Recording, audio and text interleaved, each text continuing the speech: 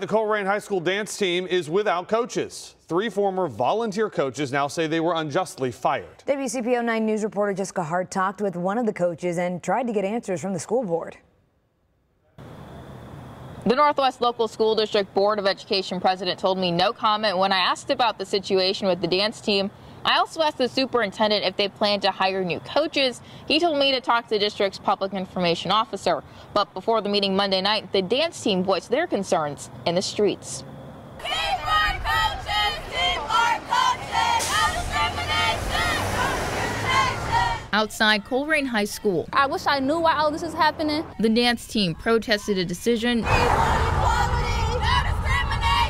made by the school. It left them without a leader. Last Friday, I was terminated from my voluntary position as the dance coach without warning. A move that almost brought dance captain Elena Farrell to tears. They were the only people who believed in us.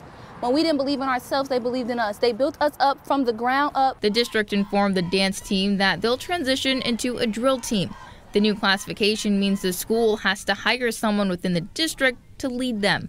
Former coach Cheryl Cooper says the dance team has been treated unfairly from the beginning. Some of the things that we face are 3 different times we've been given the different numbers of athletes we need to participate. I obtained emails between Cooper and Colerain High School athletic director Matt Stoynoff. Stoynoff stated in July the team needs 12 to 15 students. In August, he says the team needs 8 to 10 students. The girls are forced to do multiple showcases that no other team does. They've been called unpolished and unprofessional. Emails show the dance team couldn't perform at football games during halftime because of timing. The students were eventually allowed to perform at the games, but not the whole team. And their performance had to be approved by the school. Cooper recalls one conversation she had with the school official. He stated, if I was a 65-year-old man who's been in Colerain my entire life, if I was at a game and watched you perform, would I be offended by you?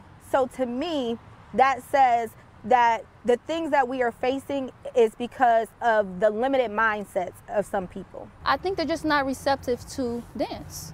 They don't want diversity within their school. It's why Cooper, along with some of her dancers, spoke at the Board of Education meeting to let them know they don't think the school is making the right call. I asked Cheryl Cooper after the meeting if she felt like speaking to the board would change anything. She doesn't think so. She is happy that she came here tonight to give her side of the story. The district posted a new job for a new drill dance team sponsor on Friday. Reporting in Colerain, Jessica Hart, WCPO 9 News.